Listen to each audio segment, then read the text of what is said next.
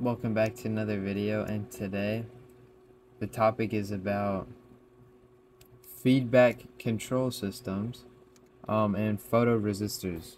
So a feedback control system is a system that is going to actually be able to gather its own data from the environment and then use that data to control what it does. So for example, this is a photoresistor right here, and photoresistors can measure light in the environment. So what's going to happen is it's going to measure that light, and then it is going to use how bright the environment is to then change the brightness of this LED right here. So that way, that's how it's a feedback control. So it's able to get its own feedback from the environment and then control the LED. So I drew this diagram to demonstrate what's going to happen. So what's happening right now is the LED, or I'm sorry, the photoresistor is the eye, so it's able to see the environment. It is plugged into full power, and the full power is going to go into the photoresistor. Then the photoresistor, depending on how bright the environment is going to either allow more power to go through it, or if the environment's dimmer, is going to block power. So it was at full power here, then depending on the brightness, that amount of power is going to go into the GPIO pin.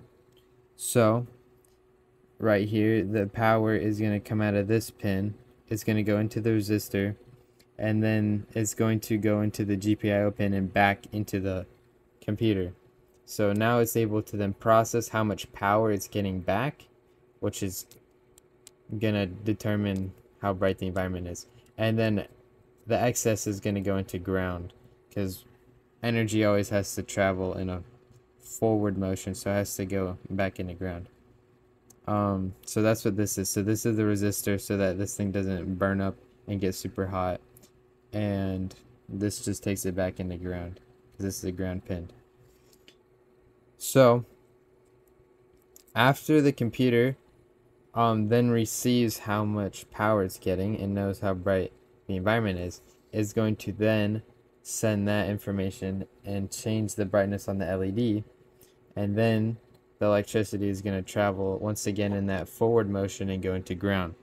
So right here, it's going to come into the computer, then it is going to spit out into the LED, change the brightness, and then it is going to go back into ground. So here's the code for that setup. So just importing some stuff. And this PWM, what that is it's called a pulse width modulation, and that sounds really complicated, but it's actually not that crazy. So what's happening is this thing doesn't change how much power it's sending out, and normally to change the brightness, that would be dependent on how much power is going into it. So instead of this thing changing how much power is going out, it's just going to be on or off. So we're going to change how often it turns on or off. So instead of just being constantly on, it's going to keep flickering on and on and off at a super fast rate, and that rate is going to be determined by the brightness. So if it was at like full rate, just going on and off super duper duper fast, then it would appear like it's just on the whole time. Or if it was on and off like really slower, then that might make it like dimmer. So that's literally just depending on the rate. So that's how that works. And it's going to import the code for that. And then MOGO, I just named it that because it had to do with light, and I can't think of any variables to do with light, but Green Lantern is like a DC hero that has light, and MOGO is like a character from Green Lantern. So let's see. So this is the max value it could get from the environment. for the max amount of brightness, then this is just saying where the LED is and where the thing determining brightness is, and then the variable that's going to be holding the brightness. So then right here is the pin which with the LED, and see it's going to be the brightness of the LED now is determined by the frequency, and that frequency is the brightness. So then while true just means it's going to keep happening until we turn it off. The brightness is going to keep being read by the environment.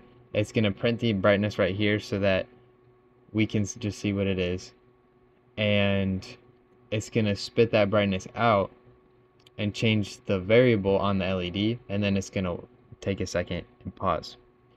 And I can change this so it pauses more often, but I just think if it went slower, it'd be easier to look at. So we'll turn it on right now, and it's kind of dim in my environment, so the LED should be dim. But if I can adjust the brightness on my lamp right here, and it can change the environment. So we'll just run it and see what happens. All right, before we continue, I made a quick change. So as you can see, there's no difference on the breadboard. It's just to my code, and it was only one single line of code. So how the code was originally was that, if we just kind of ignore this line right here, was that the brighter the environment was, the brighter the light was going to be. And that was because it was going to read the environment as being bright, aka a high number, and then it was going to set it to a high number. So what I changed was I took the max value, I subtracted it by 1,000 just to be safe, and then I made the brightness of the room be subtracted from it. So now if the room is really bright, then this is going to be a larger number, and it's going to subtract from here. So then if this is a large number, then that's going to make this a smaller number, meaning that the light on the LED is going to be dimmer. So if the room's bright, then the LED's dim. But if the room's dark, so this is small, then this is going to be bigger, meaning that if the room is dark, then the LED is going to be brighter. So I completely flipped how this works, and all I did was add this single line of code right here. And that is mainly so that when I'm demonstrating this, it's a bit easier to tell. So I'm literally just gonna hold it up to my light right here and just turn my light on and off, and then you'll be able to see that this is gonna change, and it's gonna be brighter or dimmer. All right, let's run the code. Okay, so as you can see, the light's off and the LED is on, pretty bright. Now I'm gonna turn the light on. I don't know if you can see, but the LED got a little bit dimmer.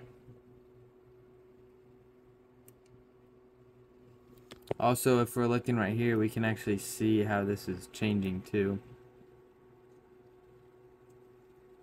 So this is kind of far away. So now when I hold it right up to the light, you're definitely gonna be able to tell. So I'll keep it right here, and when I hold it up to the light more, you can see that there's a big decrease in the numbers. I'm gonna try to keep my phone in the same position as this light and just hold it up. Did you see how the light's kind of going out?